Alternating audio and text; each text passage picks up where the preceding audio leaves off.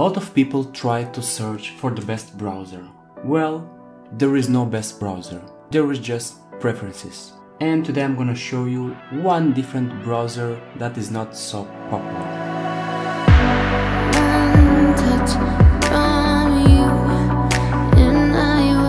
Well, this browser is Brave browser. I have here 3 different browsers. Brave browser here, Edge browser here, and as well Opera. I use Opera from time to time. I use Edge as my main browser. Every browser has positives and negatives, and I mean, like I've said, there is no best browser. There is just preferences and what people want to use on a browser. I'm gonna put the other 2 browsers here aside, and Brave browser is also available on phone.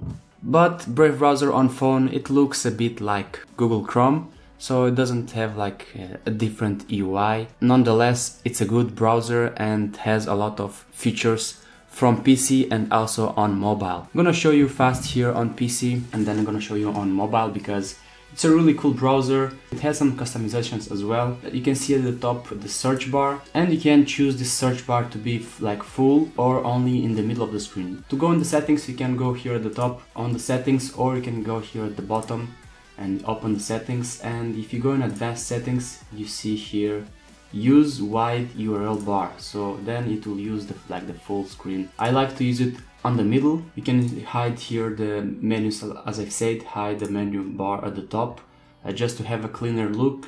You can hide it or you can show it. Then you can install as well extensions. Then you can synchronize your bookmarks from here, from PC to your mobile. The most important about this browser is the shield. The shield is like a ad block which is installed by default, and it works very damn good. I move my mouse to another tab. I didn't even click the mouse, and it shows me a preview. You see, it's a bit grayish, and when I click on it, then it shows me the full page.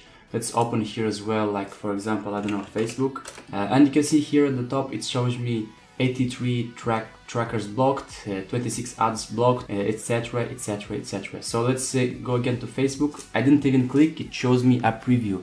This is what I like about this browser. It shows me a preview of the page that I want to go in, and if I click on Facebook, then it shows me the full page. Now if I go in preferences and in home tab, it's the same. It's something different. I really like it. Play a video, let the video in background, and if I go with the mouse on the YouTube tab, it shows me that it's still playing, but I'm not pressing on it. I'm just going with the mouse on the tab, which it's my favorite feature of this browser. Now going on the phone, well, like I've said, it has a close look to Google Chrome, but it still has here the Brave shield. It's also one big feature that I like about this browser, having a default ad block. Here if you go into settings, what I also like about this browser is if you go in site settings, then it shows here all the settings which mostly sites will ask you. For example, to use your microphone.